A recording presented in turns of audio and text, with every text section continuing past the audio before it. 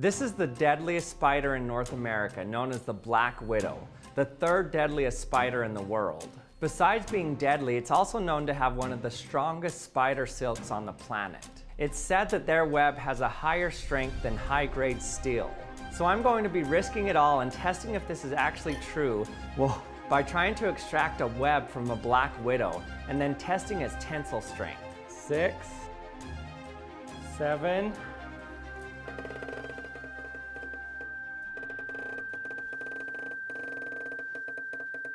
This is a female Latrodectus hesperus, also known as the North American black widow. They're famously known for having this red hourglass shape on their abdomen here. They get their name from instances where after their eggs had been successfully fertilized by a male, scientists observed that they proceeded to eat the male. Although scientists now think that this is more of an anomaly that only happens when the females are really hungry and the male can't get away from her, like in a cage in a lab, which is where they saw it happening. But regardless of this fact, we do know that the black widow's bite can be very deadly. Its bite can lead to systemic toxicity that includes diffuse pain, muscle spasms, seizures, chills, fever, nausea, vomiting, sweating, severe belly, back, or chest pain. So you do not want to get bitten by one of these ladies. My friend actually found this specific spider in his house and was going to kill it, but I told him that I wanted it because I wanted to test the tensile strength of its web.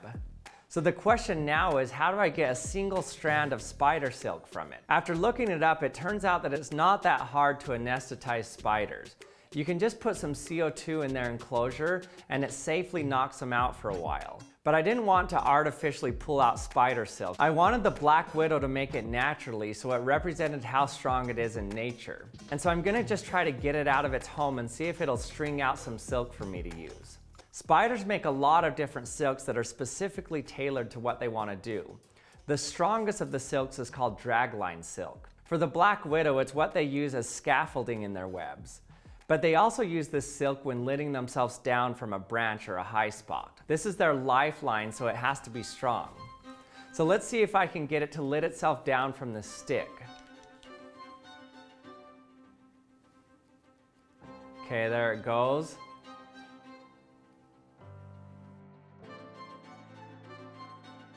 Now I have one single strand of black widow silk.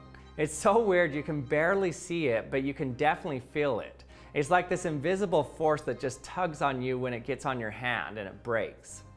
Look how thin this is. Only when the lighting is just right can you even see a single strand. I've wrapped it around these two sticks now, and I'm just going to place these hooks of wire on it and see how many we can put on it before it breaks. So each of these weighs about 0.13 grams. To know the tensile strength, I'll take the weight divided by the cross-sectional area of the silk. In order to get the cross-sectional area, I took a strand of fishing line that I know is exactly 0.3 millimeters. Then I took this same strand of spider silk after it broke and I put both of the strands under my microscope. And I saw how many pixels across the 0.3 millimeter line was, and then I saw how many pixels across the spider silk was. So at its thinnest section, the silk was about 3.8 micrometers.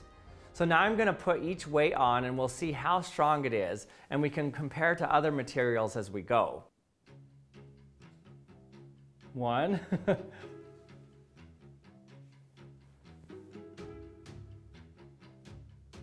2. 3. We're trying to figure out the tensile strength of spider silk.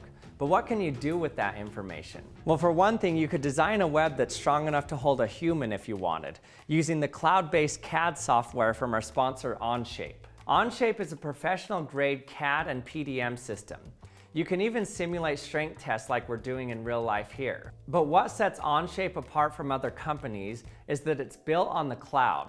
So there's no clunky software that you have to install, and wherever you go, you have access to it. This means that you can share and collaborate with others similar to a Google Doc.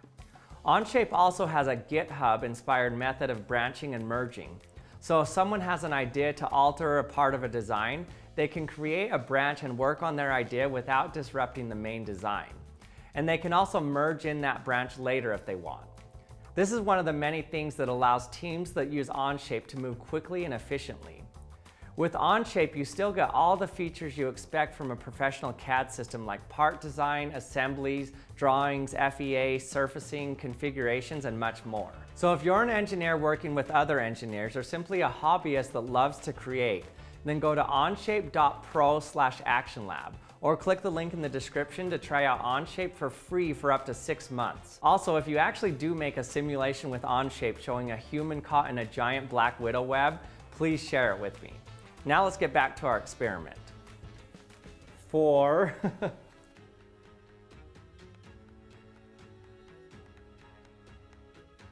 5,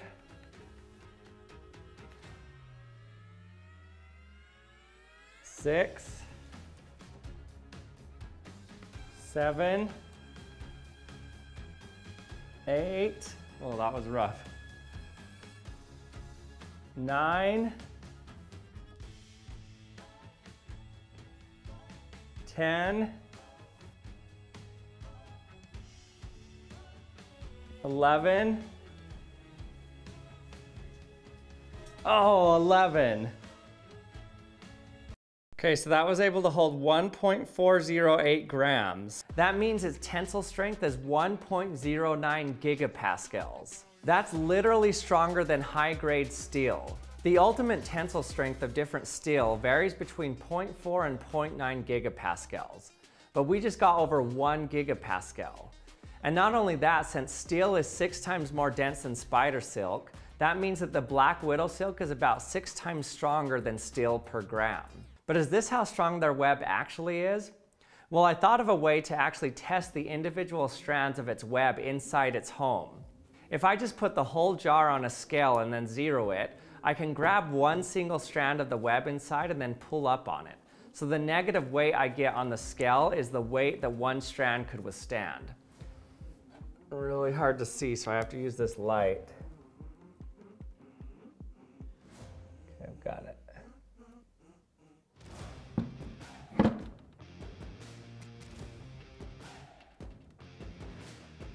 This got up to 1.6 grams. So now we're over 1.2 gigapascals. This is amazing. It held even more weight than when I tested it with hooks. I actually found a published study that tested the tensile strength of Black Widow webs like I did here. And they found that their dragline silk averaged about 4 microns thick, which is almost exactly what I measured, so that's good. And their ultimate tensile strength average was 1.1 gigapascals. So we were able to very accurately confirm their results just using these simple tools at home. But I definitely can't recommend trying this for yourself with a Black Widow. So if I was going to get bit by a radioactive spider, I would want it to be a Black Widow. And thanks for watching another episode of the Action Lab, and we'll see you next time.